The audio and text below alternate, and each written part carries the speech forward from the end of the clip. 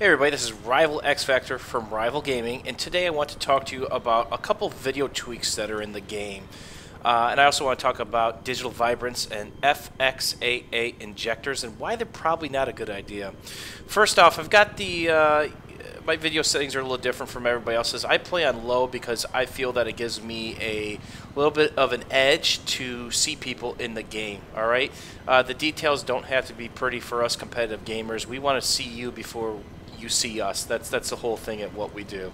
So I'm just kind of flying around on Karg, and yes, I'm a horrible pilot, and just looking around to see how these colors are, because we're going to show you a couple tricks here in a second.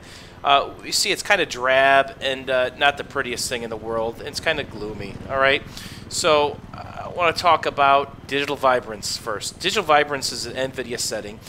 ATI has one as well. Don't know what it's called. Maybe my viewers can help me out. But it is a video setting in which you can crank up to bring the colors out. Okay. The beautiful thing about this is you're not modding game files or changing anything really. The FXAA injectors, which are absolutely beautiful and gorgeous, you're modding files.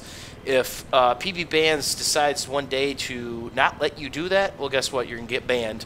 And of course, it's not a hack.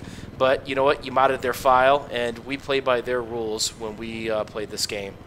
Second thing is, we as competitive gamers run a lot of third-party programs that are anti-cheats. Alienware and other tournaments have their own third-party anti-cheats. You never know, or do you really want to risk what they deem is legal and not legal? So that being said, again, here is my footage of no digital vibrance on. So let's take a look at a couple tweaks once I go through with them. Okay, I just jumped out to my control panel. I run a couple monitor setup here, and I cranked up the Digital Vibrance under the Nvidia control panel, and look how bright this game is now. We have very bright blues in the ocean here. The fire is a heck of a lot brighter. The containers beneath me are a heck of a lot brighter, and guess what else is brighter? People on the screen. So again, this game is about who sees who first a lot of time, so the guns kill so quickly. If you can get that edge on somebody, that's awesome. Again, this is a computer setting. This is a control panel setting.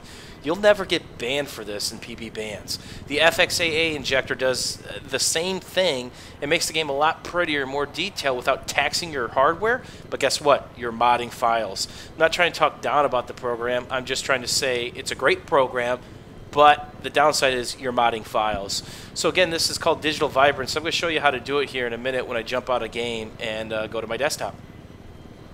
Now to show you Nvidia users how to enable and to change Digital Vibrance, you're simply going to right-click your mouse and hit Nvidia Control Panel. And you're going to see this box pop up. Okay, we've got 3D settings on the left. We got display. We need to go to display, and we're going to pan down. And there's this little setting called Digital Vibrance. The default is 50.